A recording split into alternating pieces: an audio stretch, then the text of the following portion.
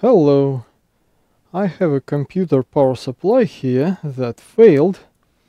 The brand is NZXT model PP-800, total power 800 watts.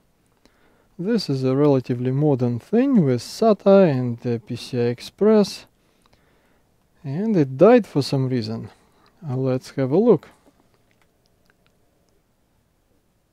I took the cover off and this thing fell right out.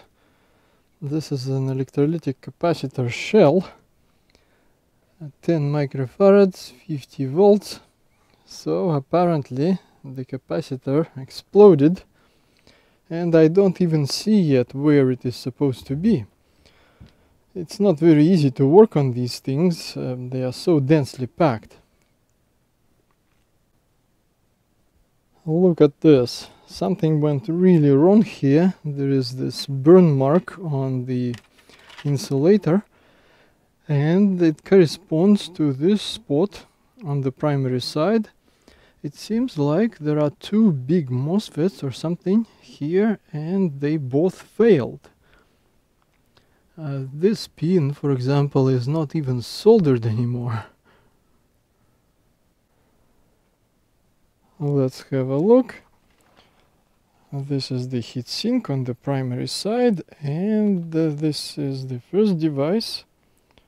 The second one should be here somewhere, and the remains of the exploded capacitor are here.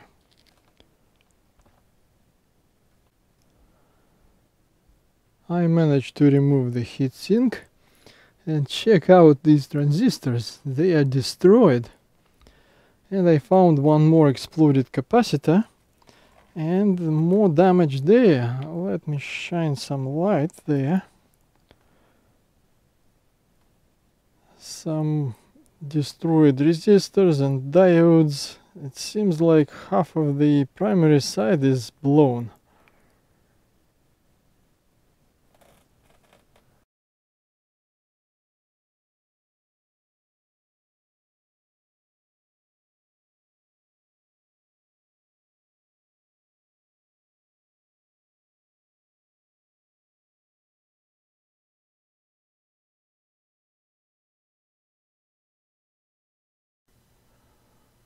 I looked up the transistors and it turns out they are not MOSFETs but NPN devices, specialized for switch and regulator applications up to 400 volts, 25 amps.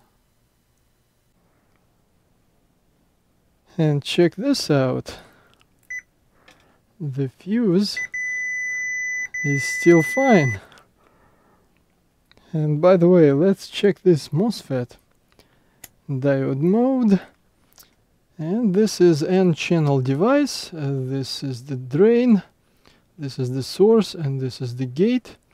So we should see a diode drop this way, and we do see it, so it seems to be okay.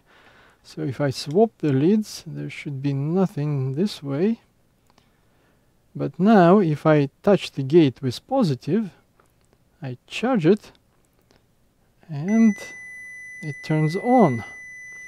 And now if I touch the gate with negative, discharge it, and the device turns off. So it is fine. Let's have a brief look at the overall architecture of this thing. Here we have AC input, a fuse, some filtering and protection. This must be a bridge rectifier. Couple of high voltage capacitors.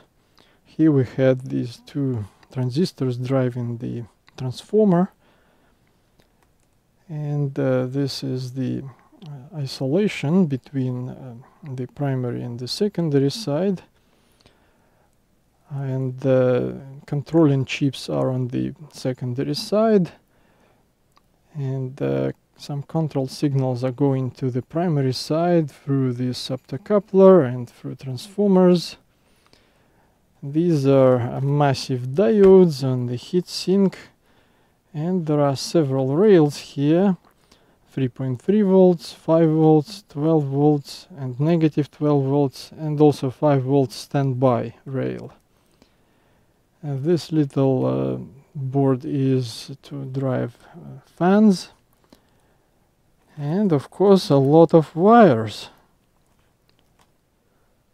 So with such a bad damage and no schematic available, this is beyond repair. I hope this was at least slightly interesting. Thanks for watching. Bye.